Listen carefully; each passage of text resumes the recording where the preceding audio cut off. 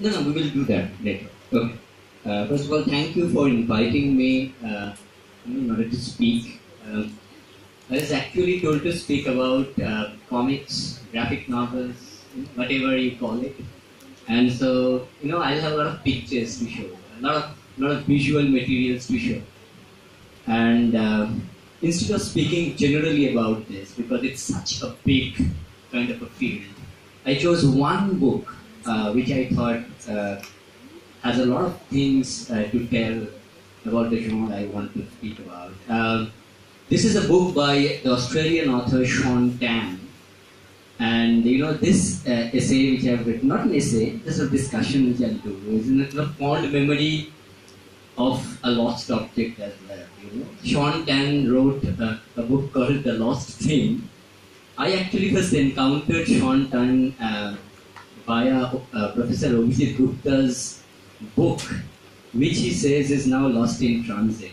That's like any book, going on a voyage, it's somehow, the original owner actually testified to that book is no more. But, when I speak about Arrival, Shaun is initially normally regarded as what I call a kind of a picture book writer. A children's writer who used to write a lot of picture books. There were picture books like The Rabbit, The Lost Thing, which actually, pushed the boundary of the picture book.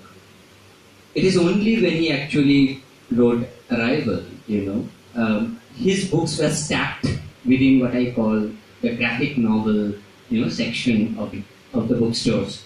There's a politics behind that, but before going into that, let me speak about the book itself. The book is of course wordless.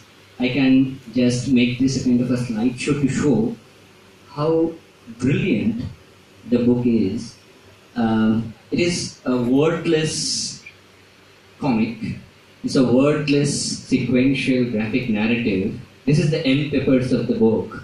And these are all drawings, hand-drawn, remember. And I will try to go through certain sections of the book because it's a 128-page tome. I can actually pull out one picture from the book and, speak a lot about it.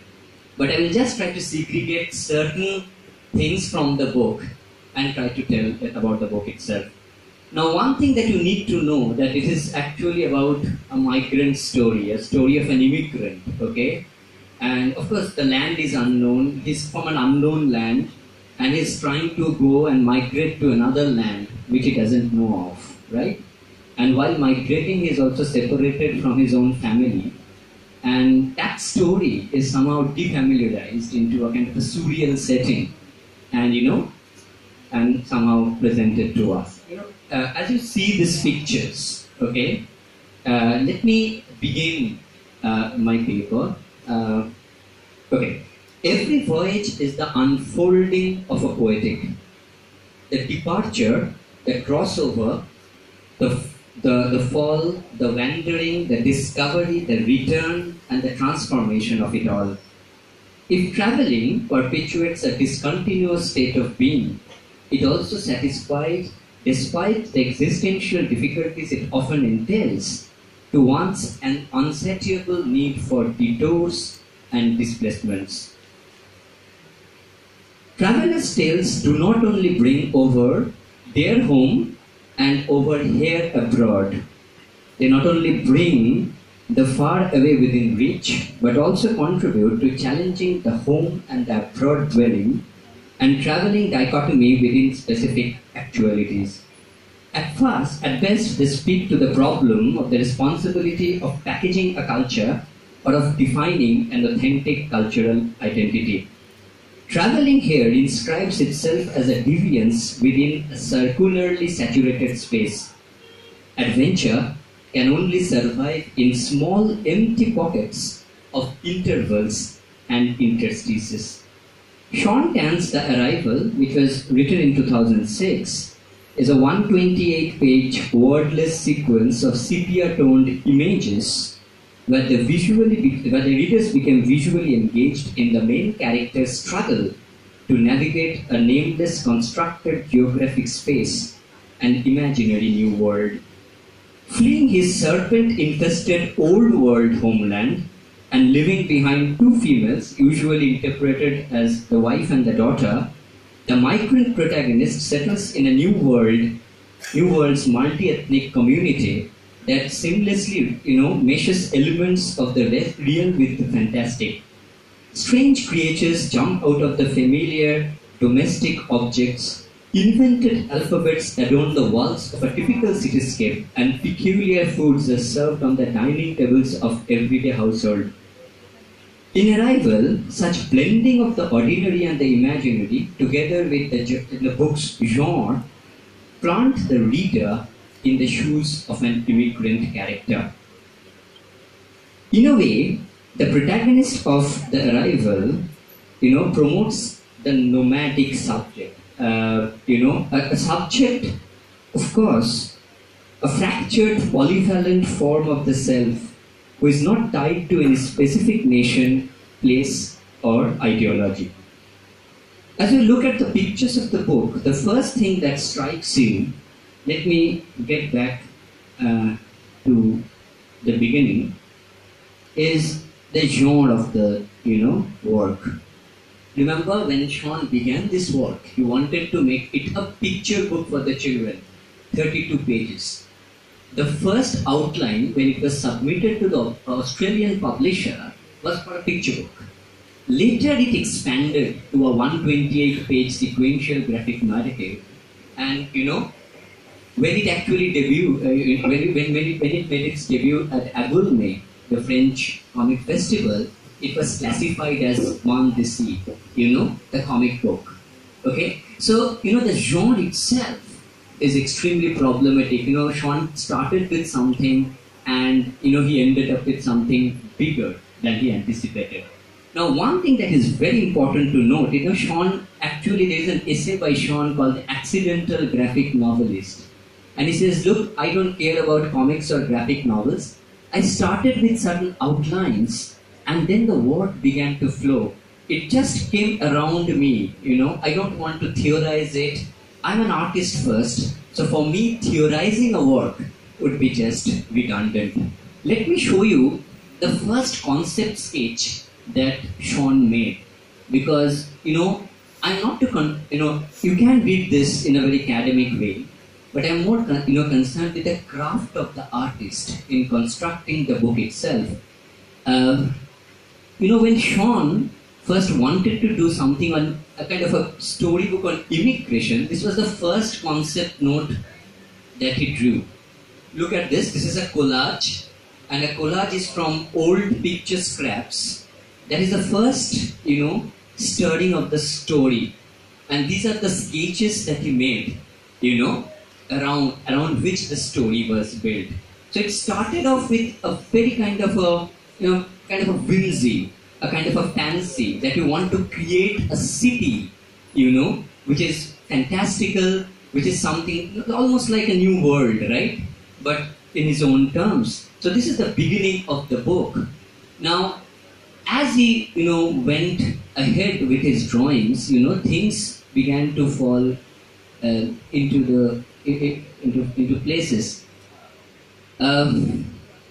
Okay. Now, first of all, I just quote Shaun here because there's a beautiful quote. You will notice that I use the term comics and graphic novels interchangeably because I don't see much difference between them, and I really don't care. Those terms describe an arrangement of words or pictures as consecutive panels on a printed page, and that is what it matters to me last. The term graphic novel seems to be an elite connotation to me. I would rather prefer my old term picture book or comics. Now, Shaun, when he was actually talking about this graphic novel, he also formulated the way, kind of the comics, he also formulated the way in which he will arrange this book. This book was to be arranged like a picture album. Remember, not using real pictures, but drawn pictures, using pictures as a model. Look at this. Look at this end paper.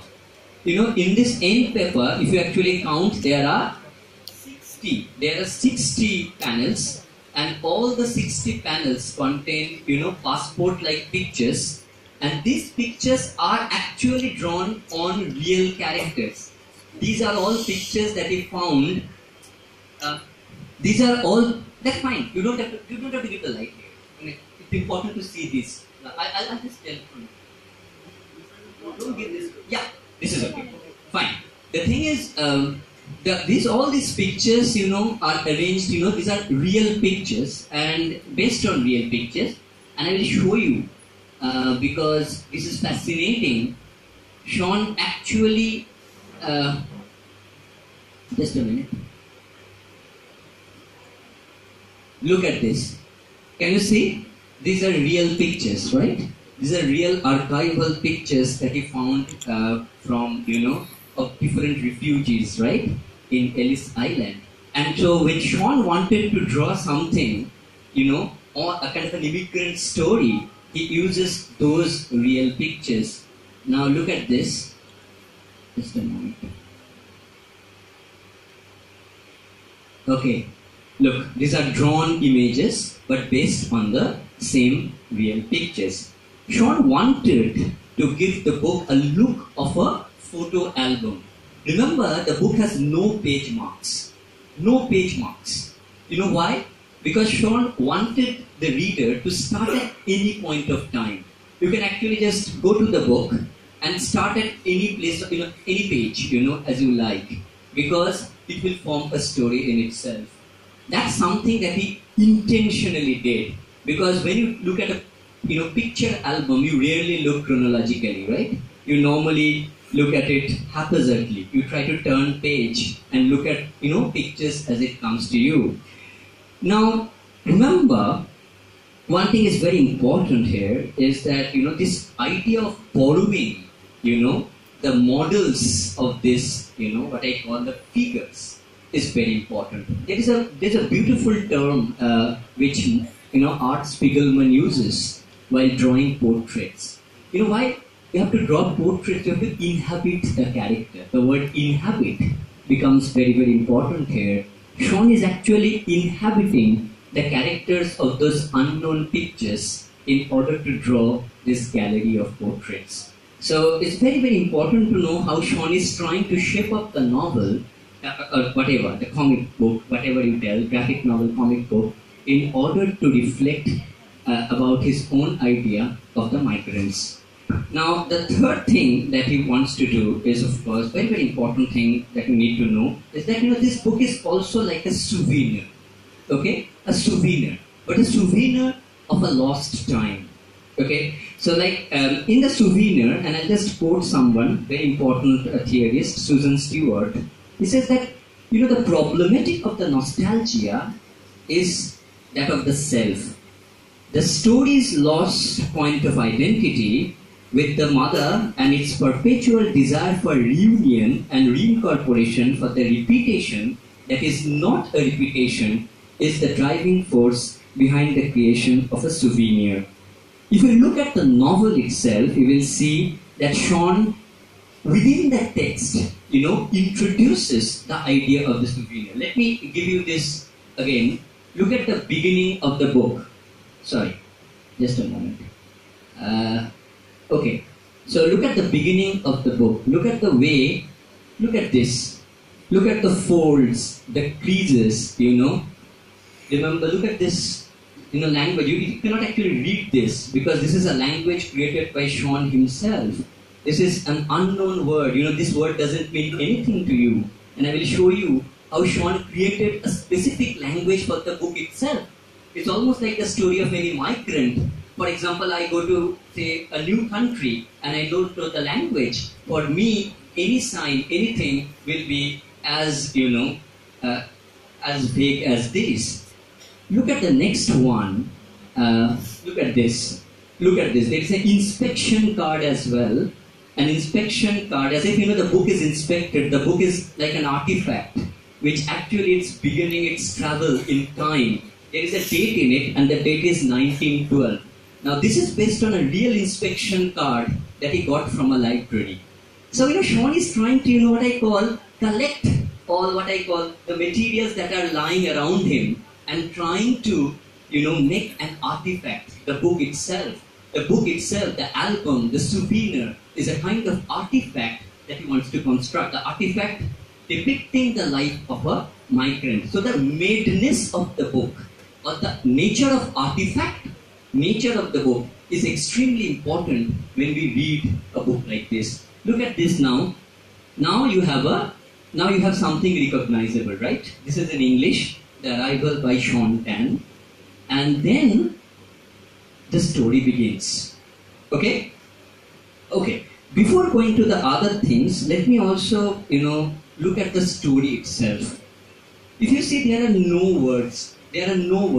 But if you look at all the pictures, you can easily make out that the story begins with a domestic surrounding, right? Everything, the objects that you see are all domestic, right? Within a domestic space. Very important to know, the story begins with a bird. Now, bird, as you know, is a very common symbol of migration, right? Something that flies away, migrates. Okay. So when you are talking about a migrant going to a new country, you actually begin with a bird. But this is not a real bird. It is an origami bird. Remember, it's a bird which can be made by folding the pages. You can make the bird by folding the page. The entire act of folding and unfolding becomes almost a metaphor throughout the play, throughout the book.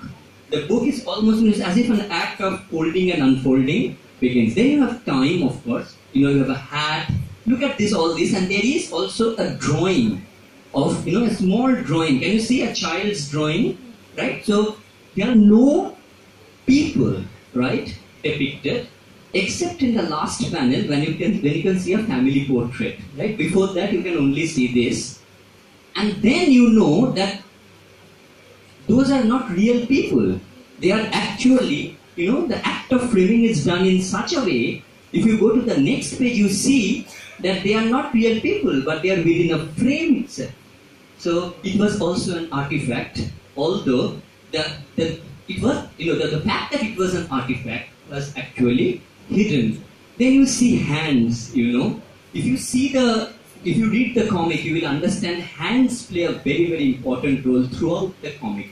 Because hands are also what I call symbolic of gestures.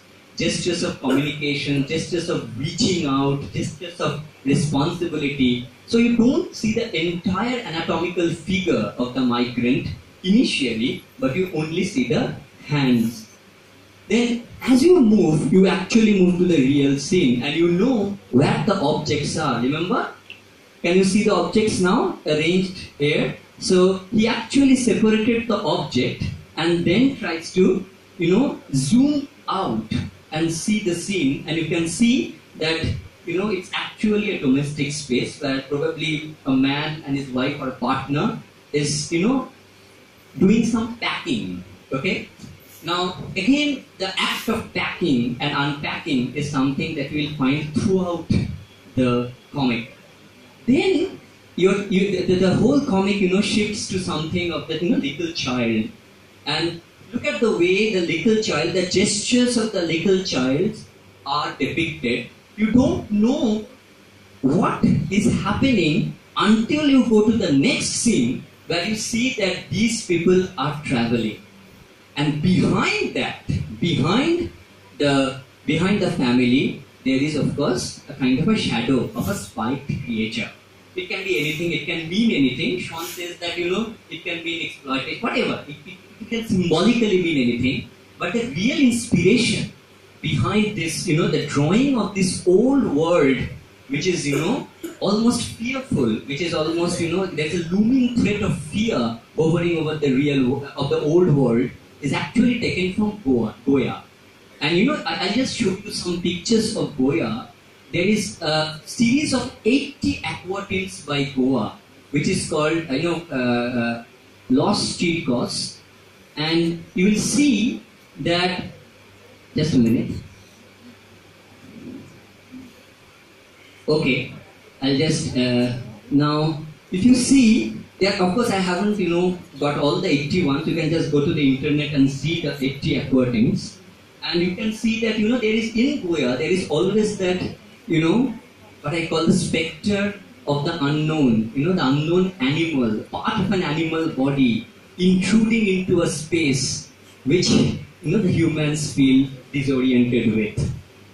Again, if you see, these are all part of Goya's, and Shaun actually acknowledges in one of the interviews that I am inspired by Goya. There is no doubt about it. When we are asked that whether you are inspired by Goya in depicting the threat, the spectre of a threat in such an amazing manner.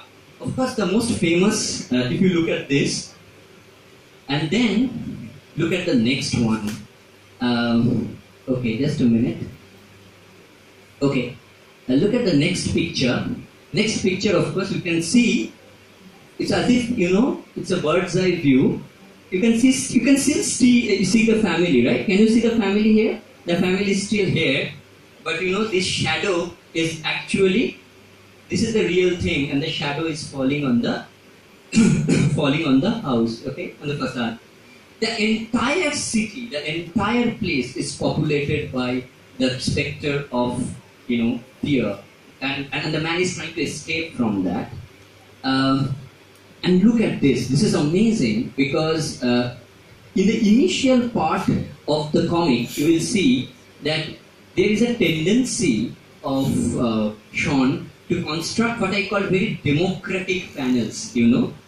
Panels which are very balanced. They are all symmetrical and all that. Suddenly, when there is a idea of departure coming in, the panels are actually elongated, right? They are getting elongated, they are filling up the entire breadth of the page. The entire breadth, as if it extends beyond the page. The fear that when you are talking about a domestic environment, you know that you are within a square, you know that you are within some place which is extremely secure. But whenever there is a question of threat, the pages are bled, the bleed pages come in, and you know that the fear also exists beyond the book. The artifact of the book cannot contain the entirety of fear. So there is always this, aspect that, Shaun wants to stretch the comic beyond the obvious mention of what I call the artifact of the book. Now, if we just go further, and the second part, we can see this man traveling, okay? And this man is traveling, you can see that man is traveling with a picture that he actually remembered in the first part. Have you seen the man looking at you? No. You can only see a man going through the course. Or, the kind of, he's just going away somewhere. Nowhere you can see the man looking at you. The gaze of the man is always withheld until you come to one panel where the man is actually gazing directly to the reader. I will show you the panel. Look at this. Remember, in the first end paper, you see 60 panels of what? Of the portraits, right? Now here, as the man is traveling, you see similar 60 panels, but the portraits are now displaced by clouds, which are formless. Look at the meticulousness of the portraits and compare it with the transience of the clouds, the cloud formation. And this is of course something that by which you can define time. It's almost like a moment-to-moment transition which you can map as the man is traveling. And of course you know what the man is looking. This is the shape, and the man is within the shape, and the man is actually within the room in a shape.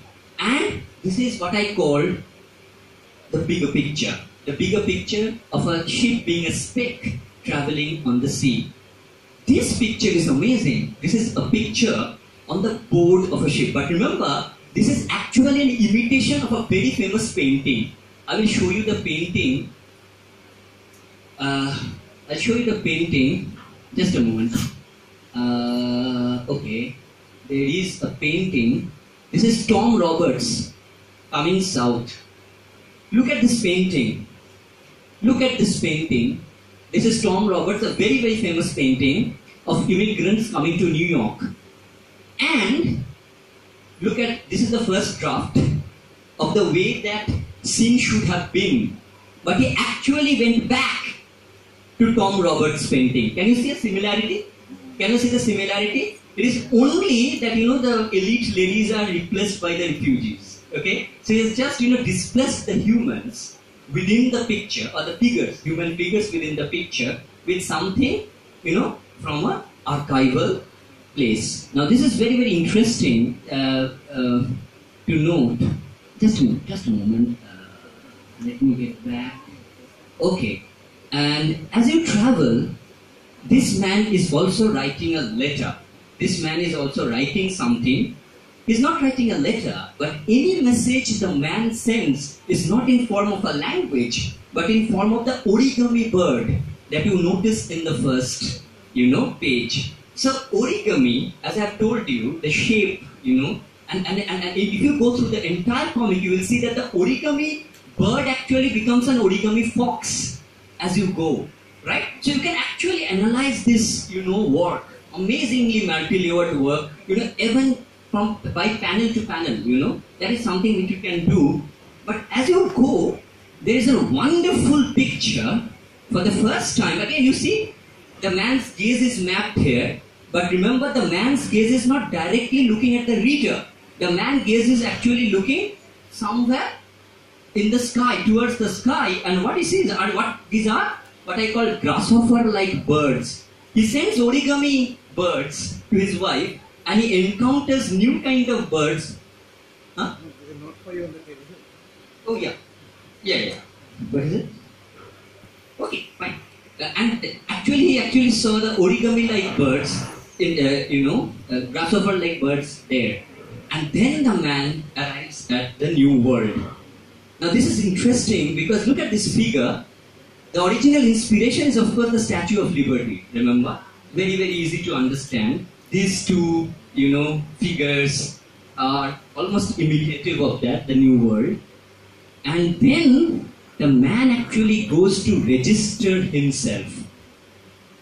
Register himself as a migrant in a new world, as a walker in the new world. Look at this scene. Now the scene is very important because this is again taken from a real world. This imitates the registration scene at Ellis Island. There is an archival photograph, and I will show you the archival photograph. Just a moment. Oh, just a moment. Yes. Look at this photograph. Have you looked at this photograph? Of course, this is the same scene, right? It's just drawn the same scene, but just replaced the, the United States flag with something, much bigger. Now, this act of, inscribing the real with the fantastical is something this man does throughout the novel. And for the first time, absolutely, look at again, he gets back to the symmetry of the frames. And within the symmetry of the frames, in the center of your vision, the focus of your vision, for the first time, if you look at these pictures, this picture with, again, the image of the picture that he's carrying is the first time that the gaze of the man, looks back at the reader. The reader now becomes a secondary witness. Remember, the man is, of course, the primary witness, will be the primary witness of the new land.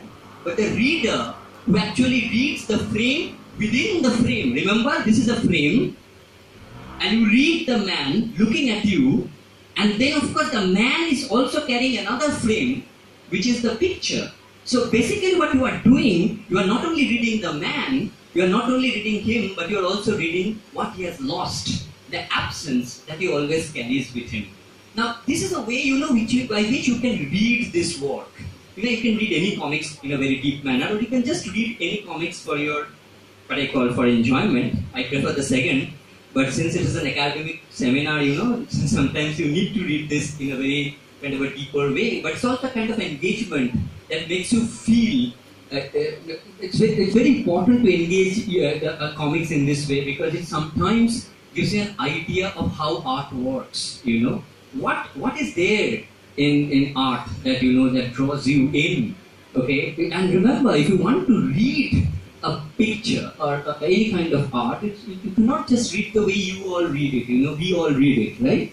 Because that kind of reading somehow doesn't take into account a lot of other things that formally the panels can do, the act of framing can do, the act of composition, the way an image is inserted within a narrative, the way you are located within the narrative, you are located vis-a-vis the frame can do. So, I just end this with a small thing that I wanted to talk about, and this is something that I had in mind. I'll just show you this and I will end this. The act of framing and unframing. I'll just end this lecture with one panel. Okay. Look at this panel. Have you looked at this panel? This is about memory, right? About remembrance, right? The man was feeling very alone in the place where he is there. But remember, he's also carrying the memory of his family. How do you depict that? It's almost like a hologram, like 3D quality. When he opens the box that was packed with so much care, he actually doesn't find any material there. Of course, there is a picture frame that he carries. We all know that. But instead of the picture frame, he could have easily drawn the picture frame. He's actually inserted a real, domesticated space in which his family is probably, of course it's an imagined domestic space. He doesn't know what the mother and the daughter is doing, but it is the way the person is imagining the space to be. So it's the way, in which you can actually bring out the memory. So the book itself, the artifact, the nature of the book, the object of the book itself is almost like a mnemonic of the memory that you have lost and probably will never retrieve. And what will be left with you is only that book itself, the materiality of the book, the page marks, the bookmarks, the dog folds, and whatever you will perform while reading the text. Thank you. I see that many of the techniques used are cinematic in nature. Right. Yes. Very cinematic. And this is quite different from, say, the artwork of Spiegelman. Yes, definitely. Because even in Mouse, I saw that most of the camera angles or the viewpoints were more or less from medium range. Right. Whereas the so-called angles were far more varied over here. Absolutely. And much of the meaning has to be supplied by the viewer. Yes. It is reminiscent in a way of Zhiga Vertov's The Man with the Movie Camera. You are right, absolutely. The act of looking, remember, it's not only the migrant who is looking. You as a reader is also looking and poring over the book. That is very important. So, the book not only exists in the book itself, but when you are looking at the book, you are not only looking at the migrant, looking at other things, but it's also the way you map itself. It's kind of a cartography. That's frightening sometimes. See, think of yourself within the cartography of that unknown territory. Forget about the migrant. If you yourself, if you inscribe your own body within that cartography, which is almost terrifying in nature, something that you don't know, that is always withheld, it's almost like it triggers a kind of a reaction. So you are right, actually.